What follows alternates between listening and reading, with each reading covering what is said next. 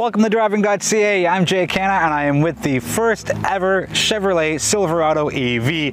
This specific blue one here is the RST trim, and that'll come to Canada at some point in 2023 according to the Chevrolet. And what we're going to focus on in this video is the work truck, because that's the volume truck and that's what Chevrolet has chosen as far as their first debut. I did want to start off with a quick look at the 2024 RST. You'll notice there's a lot more color in the front end, massive 24-inch wheels here as opposed to the 22s we get on the work truck trim. This is a power frunk all the way up, all the way down with a push of a button, as opposed to what the work truck has, which is just a power release. And there's a lot more bells and whistles on the inside, but let's change gears, or not change gears for that matter, because this is an EV. And let's go from the RST exterior into the work truck, where I'll talk about the exterior, the interior, what it's like to drive, range, charging times, all the good things you know and expect from Driving.ca when it comes to all new EVs. We'll also touch on range, which is a whopping 724 kilometers, and more importantly, what Chevrolet has done as far as design and functionality goes to help them be at the top of the range in the pickup truck EV world, which is very competitive.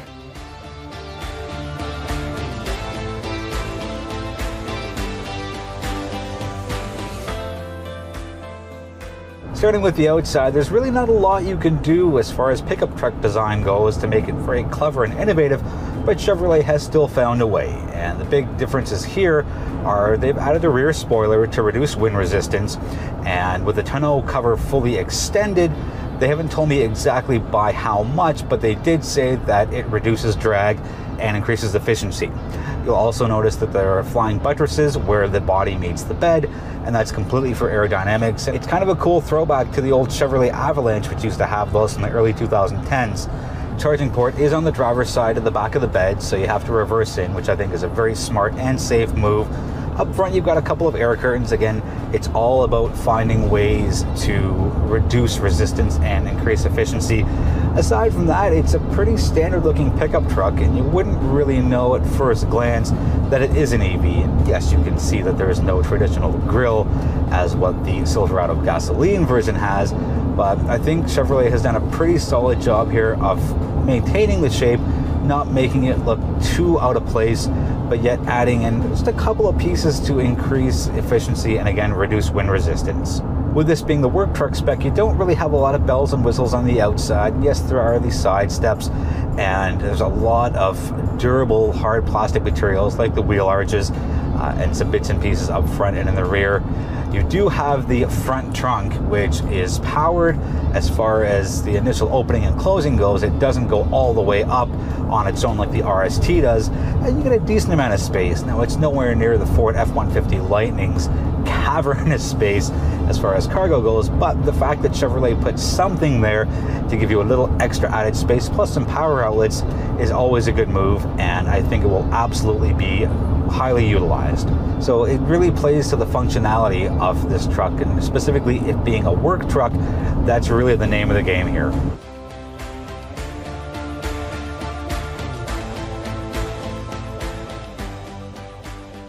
Once you're inside, it's fairly evident that it's a work truck spec, and it's not a bad thing at all, at least not for me, because the work truck really prioritizes functionality and the utilitarian side of it.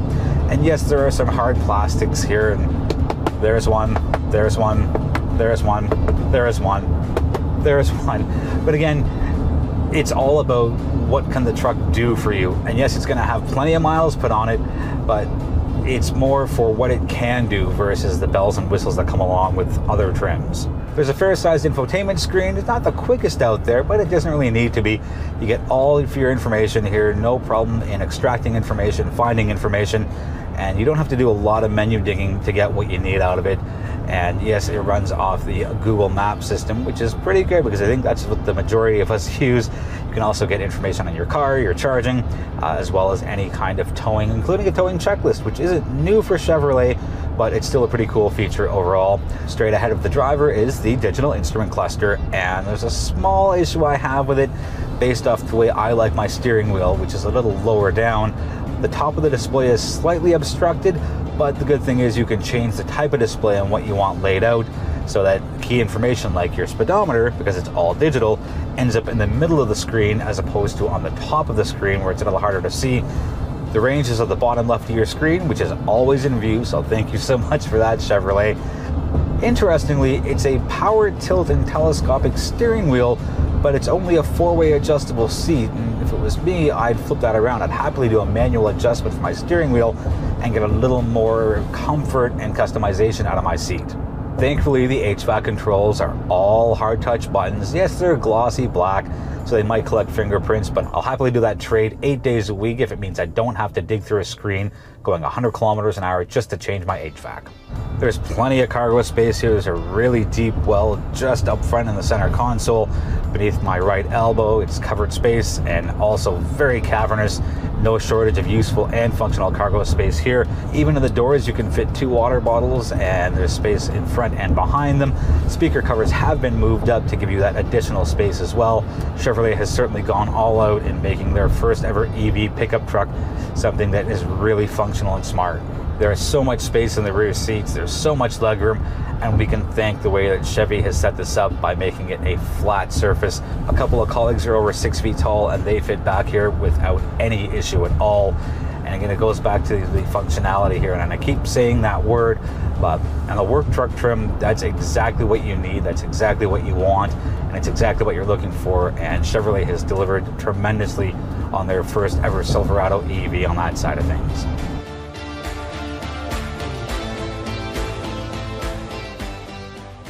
As we go into the driving section, let's start with some numbers. So it's 510 horsepower, 615 pound-feet of torque, and Chevy says this uses their E four-wheel drive chassis.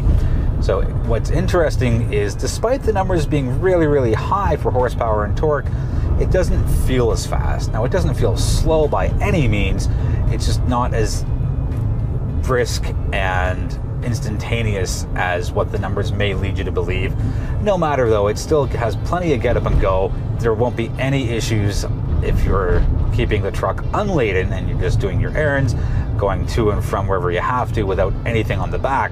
Now, I did get a chance to do some towing with it, and the big differentiator here with an EV is you have all of that instant torque. So going from a standstill, going at much, much lower speeds is a lot easier, because again, you have all that instant torque as opposed to a gasoline vehicle where you got to get the revs up a little bit and step down a little harder.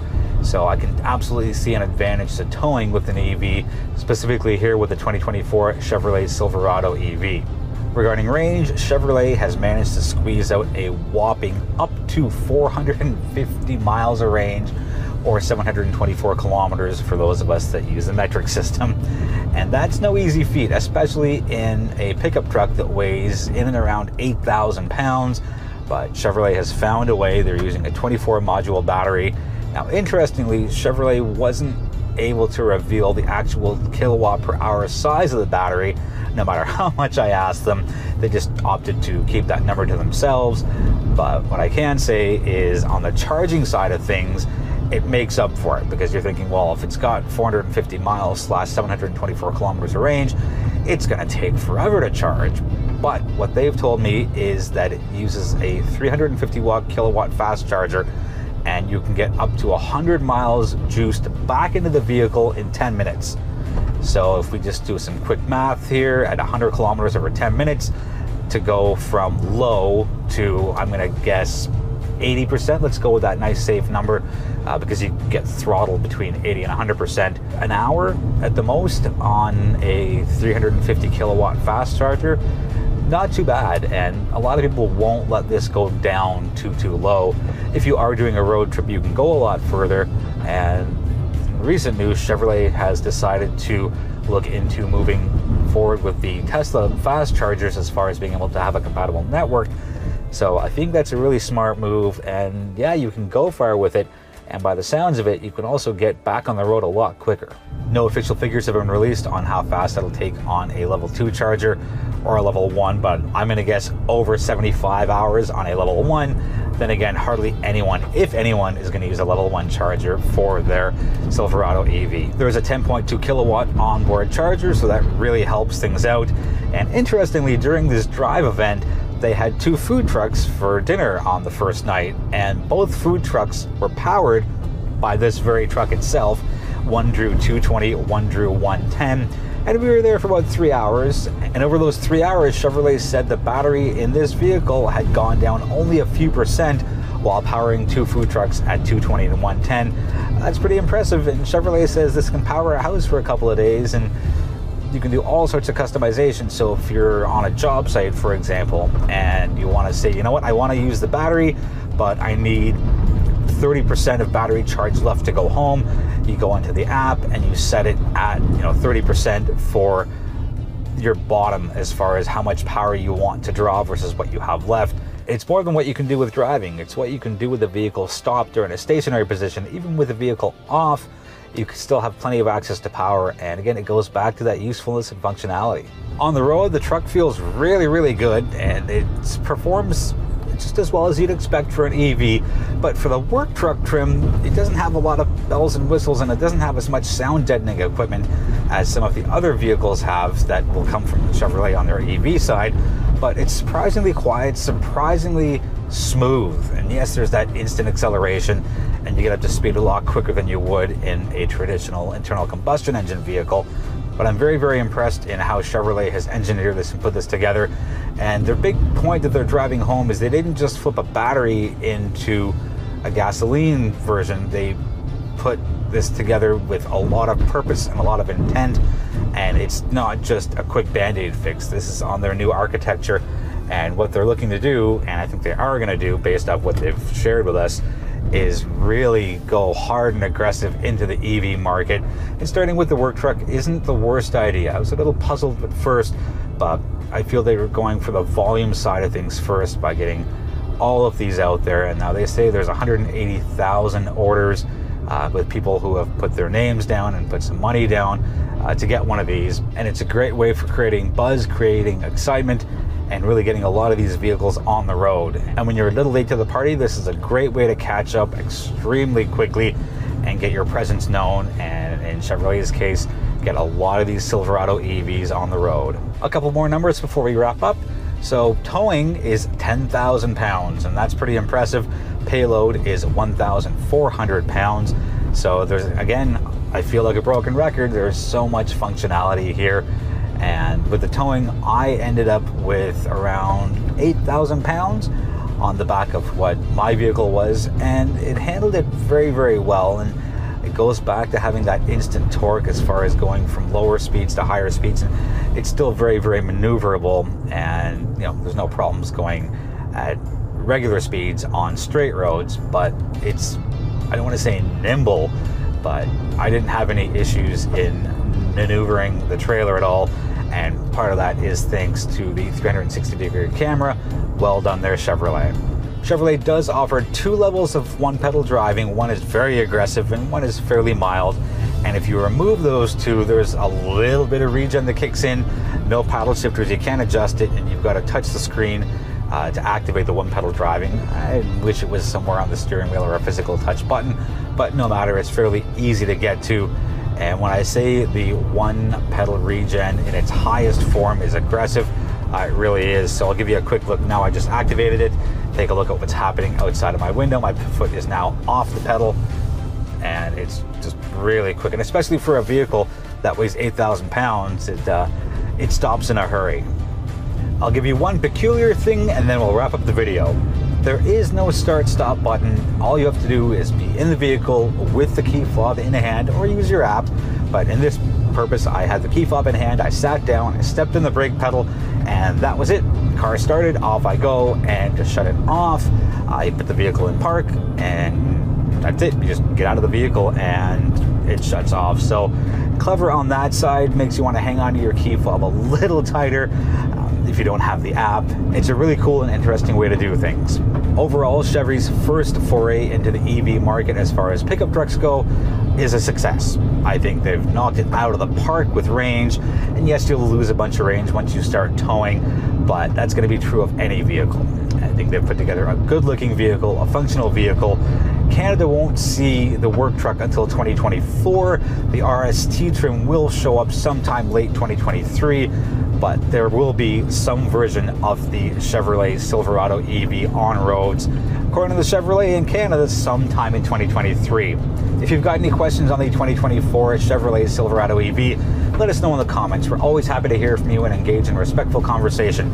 Connect with us on our website, Driving.ca, and engage with us on our social media platforms.